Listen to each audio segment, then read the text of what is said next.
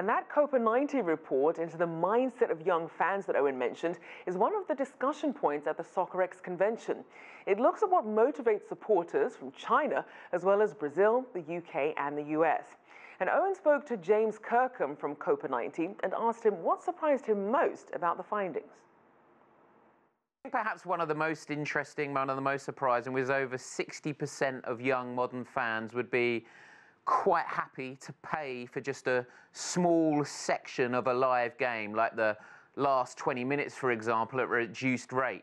I think it's particularly interesting where everyone's sort of scrapping over rights, where rights are hugely valuable for so many, and that's often enough. Now, I'm not saying that's great. I think it's a continued threat, actually, to the 90-minute product. I read your report and thought, if I was a marketing executive at a football club, I'm not sure whether I'd panic or rejoice at this kind of diversification. And you're essentially talking about football clubs now having to compete for attention because fans are plugged into just so many leagues and clubs and indeed national teams around the world. Absolutely. The global nature as well can't be underestimated. Fans as young as my son, at 9 or 10 years old, remember, have been entirely influenced by gaming, for example. They play the popular franchise FIFA, EA Sports' game, the likes of Football Manager. It gives them this sort of encyclopedic knowledge of the game that we simply didn't have when I was their age, sort of 30 years on.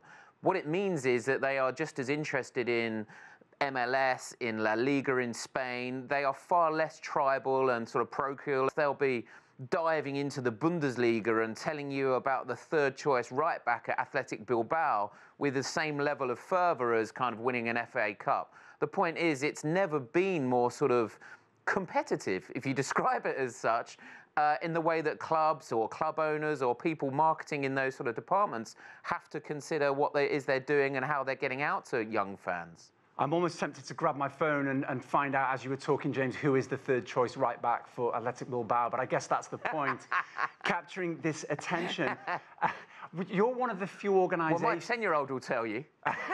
No doubt. That's the ridiculous thing. You're one of the few organisations to have done any serious research about Chinese fans as well. I found that fascinating. You've looking at their viewing habits, their consumption habits. I think there was a stat that's about 2/3 of young modern Chinese football fans, for example, you know, they are happily intending to buy products from a football club, from an official sponsor from a football club, so they've got that affinity, and yet over 30% of them, they have their greatest affinity with players. In other words, they'll get their access point via Mbappe or Messi or whatever the Jadon Sancho, whatever the kind of star of the day is. That's their sort of start point and way in. So I think they average about 25,000 fans per game now in the Chinese Super League. That's comparable to the Championship in the UK. That's ahead of kind of a lot of European leagues. So this is it's a pretty serious state of affairs. You did most of your research, I think, before the Women's World Cup. What did you make of the impact of that tournament in what it's doing for modern fans and how they're thinking about the game?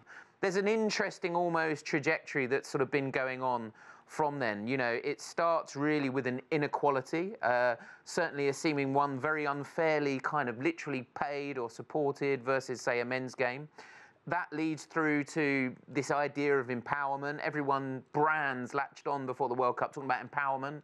And I think that normalising aspect came through in the World Cup. I don't think we've finished, but we're definitely on the way there. You know, England have got a game here in Wembley and they're looking to sell it out, and they're pretty much like to do so. So to sell out an 80,000 strong stadium in a country like England, having so recently moved from 2,000 or 3,000, you know, playing at kind of slightly more B-list kind of club grounds, there's a brilliant acceleration going on. How long do you think that normalisation would take in the women's game?